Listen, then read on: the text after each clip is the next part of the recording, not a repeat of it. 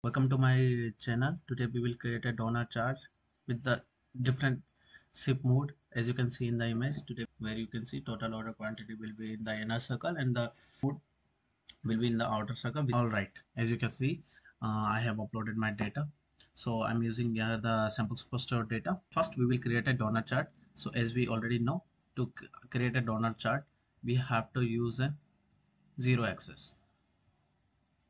So I will go into the create calculator bit. I will name as a zero axis. You can give name as per your choice. We will just press 0 and OK. So yeah, so I will drag this zero axis here. So before you making a donut chart, select the pie chart here, because directly donut chart in Tableau you cannot get it. You have to make it. So for that, just select the pie chart and zero axis, select from there and drag it in the row field, or you can drag it in the column also. It's up to you. So okay, this will be our inner or that will be outer. You can choose any. I will increase the size of the outer. Okay, the outer circle, I will increase the size little bit more. Now we have to combine this both pie charts. So for that I will drag it and I will click on the dual axis. So as you can see here, this both has combined. So I will color this as a white that we can show the donut. So now as you can see, this look like a donut chart. Just click here, click on the show header, so it will not show here. All right, now, so what was our condition? That we have to create a donut chart for the order distribution in the different ship mode and show the total unique order in the inner circle and ship mode wise unique order in the outer circle. Like this, see this part. I will drag it in the label and change it measure to the count description. Okay, so this order ID count has been created. I will went to the labels, click here, and you can name total order, and formatting you can do as per your choice. Like I will keep it this blue color. We will increase the size of little bit and we will make it bold.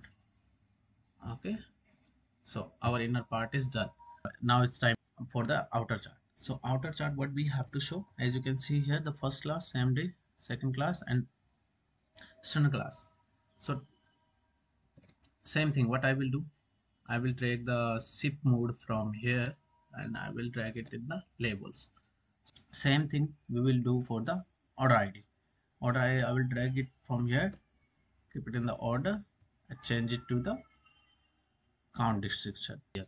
So now it's time to color the part. So what I will do, ship mode I will drag into the color. So same thing I will do with the order ID, and order ID I will drag from here to the angle part, that we can see the angle, and change it to the count distance.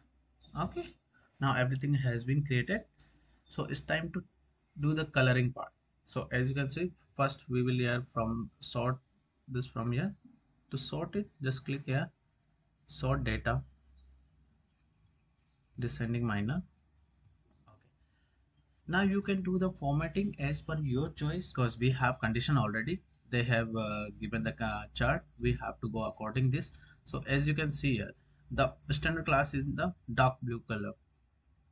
I will just simply click on the standard class. I will select dark blue color. It's not that dark, so we can get it from here. And the first class is a